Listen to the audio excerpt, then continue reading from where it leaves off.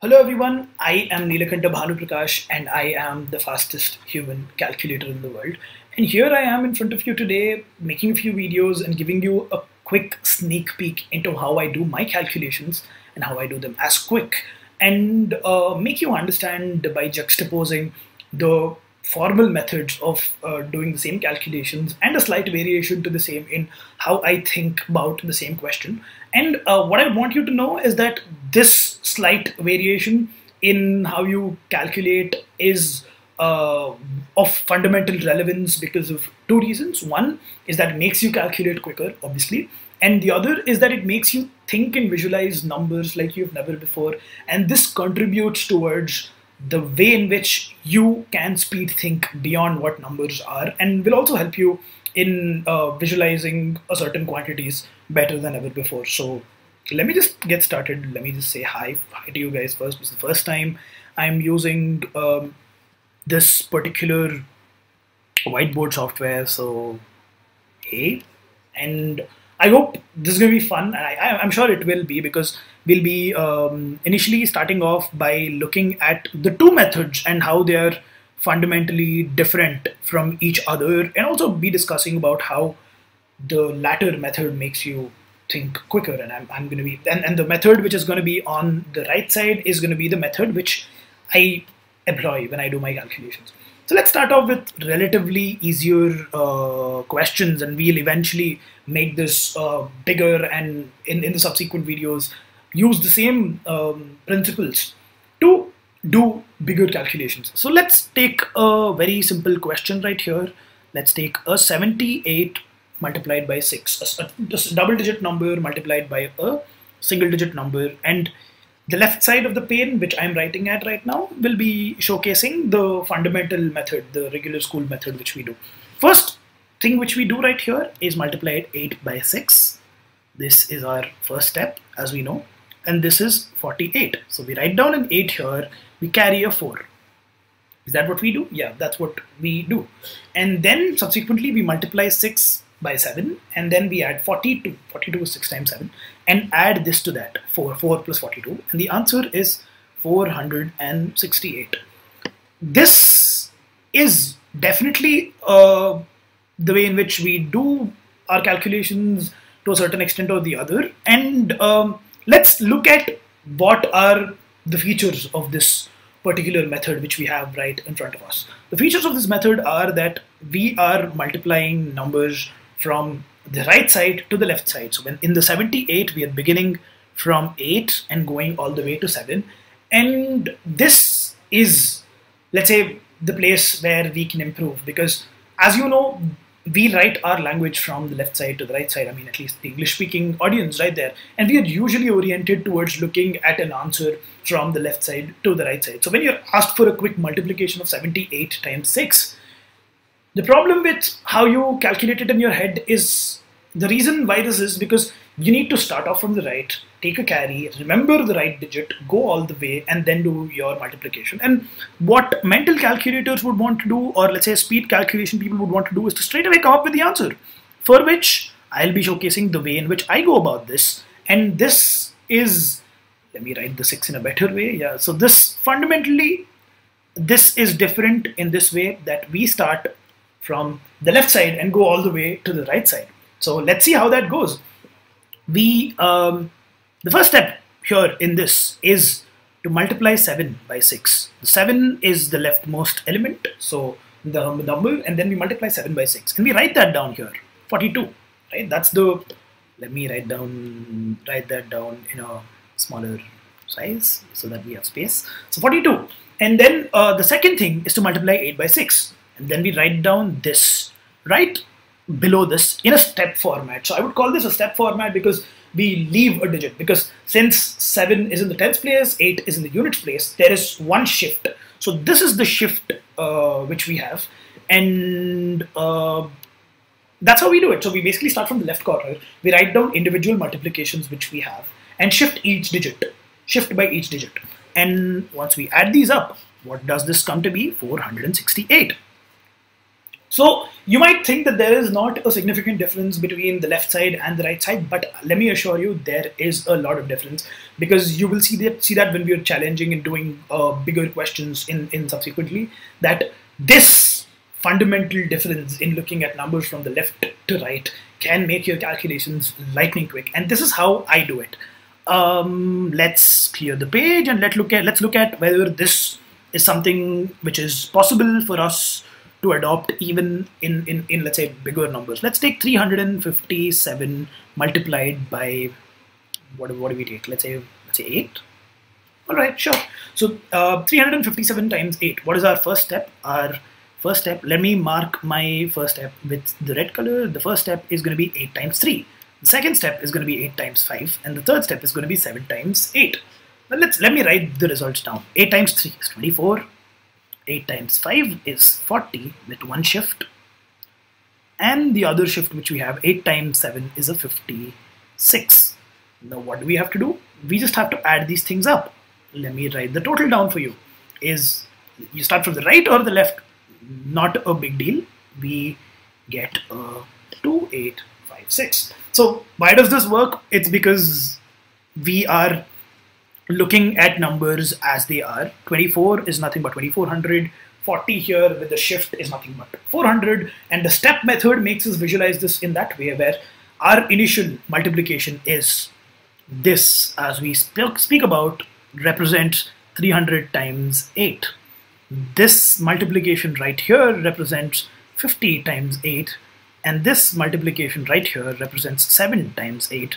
And this is a very good way, because we are looking at number system as a base 10 system, and this makes us do our calculations real quick. So let's look at the same question, and let's look at a question which is similar, and let's try to do this mentally, the same very calculation, right? Let's take 75 times 6.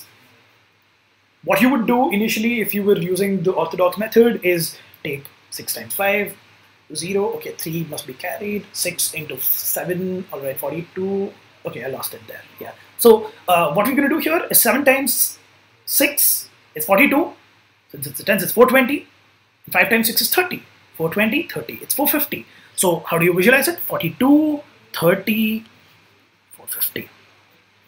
I mean, there are two methods, in two ways in which you look at it. You either visualize numbers 4, 2, 3, 0, 2 and 3 add up together, so it's 450.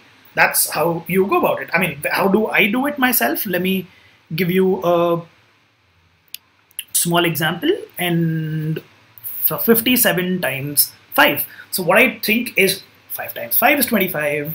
This is 35. 5 and 3 are going to be below each other. So that's going to be 285. And let's look at relatively bigger questions, like let's look at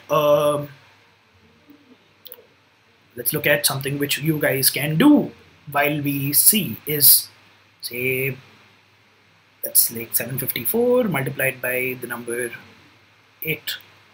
That doesn't look like an 8. Give me a moment. 754 times 8.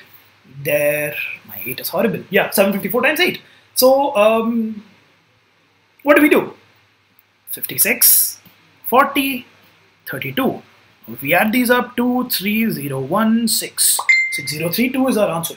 And the way in which you make this entire calculation in your head, without in your brain, without actually writing this down, is when you look at the question in this very way. So when there is 75 times 3, how do I go about it? I look at 21. And then I look at 15, 21, 15, and the 1 and 1 are colliding with each other. So I can just fundamentally look at this way, where I say 1 and 1 add together, so it's 225. So I can be looking at this in this very fashion, where we are basically using the same step pattern, but we're using it when we are writing them linearly there. So let's have a representation for the same. Let's say every time there is a step, we represent that with this. All right, so that we know that the middle 2 digits are the ones which we need to add. So if you look at this is, let's say, let me choose a color which I have not chosen yet. 54 times 7, right? So I'm going to write a 35, I'm going to write a step, and I'm going to write a 28. This is right there in my head right now, which basically is 3528 this way. So I write this down this way, and 35 times 28. So every time there's a step, you just add the subsequent digits. 5 plus 2 is 378. That's pretty much it. Now let's even abstract this out and not write the step which I've written there. So let's look at a question where let's take 14 times 9, or let's take something bigger than this. Let's take 23 times 7. So in our head, 14, 21. 7 times 2 is 14. This is 21. 14, 21. There's a step between 4 and 2. So 2 and 4 come together, so it's 161. I hope you got that right. So how do you extend this to bigger numbers? So let's take a bigger number, something in 3 digits, 3, 5, 7, 6. The fun part about this is that the steps don't, you don't have to visualize all of them at once. So that is a bonus which we have right there, is that we don't really have to visualize these together. So there is, so let me get you to understand what I mean by this. So 8 times 3 is 24. 24. The next subsequent thing is 40, 56, and 48.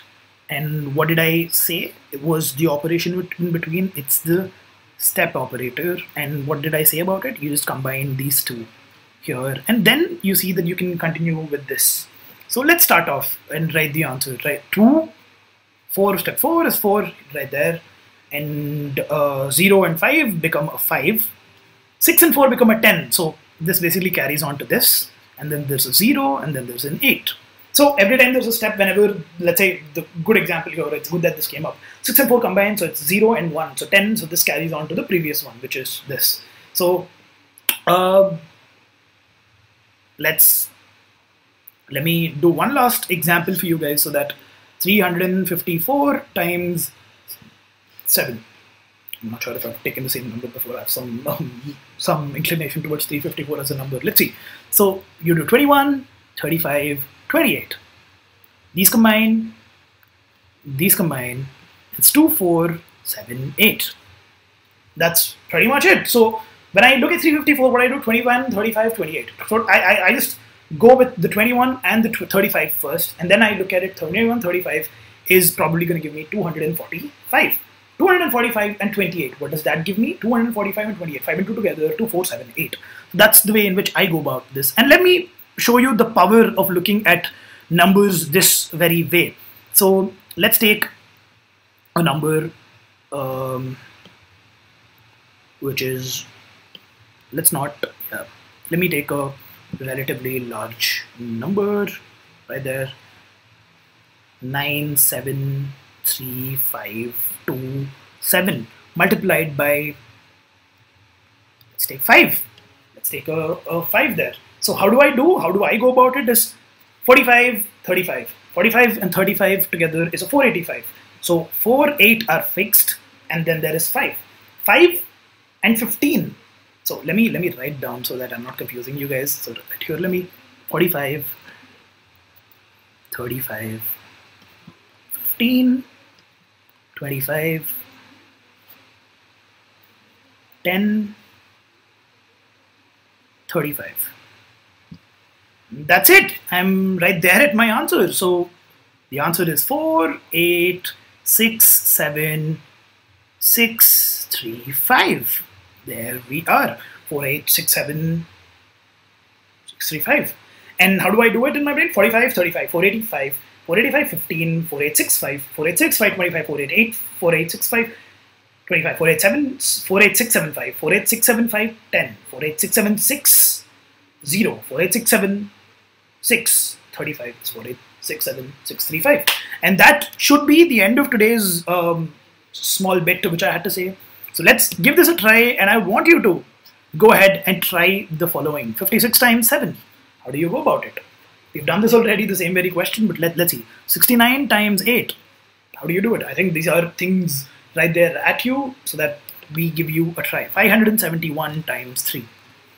at least give these a try, and I'll be joining you with how we use this, the fundamental methods of understanding the left to right multiplication in making this something which is wired right there in your head, so that multiplications can be as much fun like they were never before. So that's pretty much about it. Thanks for joining in. Thanks for joining in my class today. I don't really like the nomenclature of a class. So I mean the nomenclature saying that it's a class. Thanks for joining in today, and I hope you really like it. And I'm signing off. Thank you. And that's me drawing a happy face. And I'm Bhanu Prakash, Neelakanta Bhanu Prakash, and I'm the fastest human calculator in the world. Hope